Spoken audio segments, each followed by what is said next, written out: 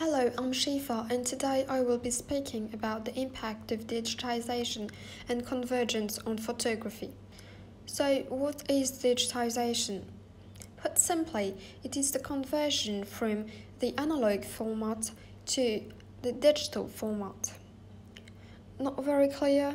For example, from books to ebooks, cassettes to MP4s, roadmaps to GPS, DVDs to stream the movies, letters to emails. Now, what is convergence? One example is what I have shown through this video. I literally created it from scratch using only my smartphone. From downloading the non-copyrighted photos from the Pexels website to screen capture of questions, I typed voiceovers, screenshot of my own ebook app, and finally the editing of the video. Maybe not of the best quality, but my whole point was to showcase how our smartphone is the most common tool of convergence. Now let's shift to photography and the impacts of digitization and convergence on it.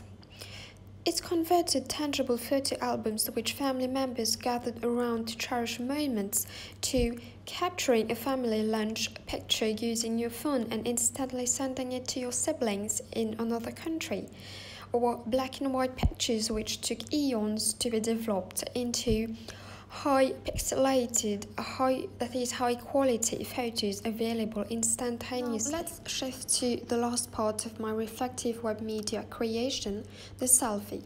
The selfie is infamous and needs no description. It has revolutionized the whole world of photography. The latest statistics shows the selfie hashtag trending at 346 million posts on Instagram. The selfie is more than a photo. It is being used to awaken society's conscience on social ills and voice out one's discontent on social media platforms like Facebook and Instagram. For example, selfies have been utilized to fight Islamophobia through the hashtag hijab selfie on Instagram. My main point here is that photography has evolved and been enhanced through digitization and convergence to a point where a simple photograph taken only with a smartphone is being used to bring about major social change. Thank you.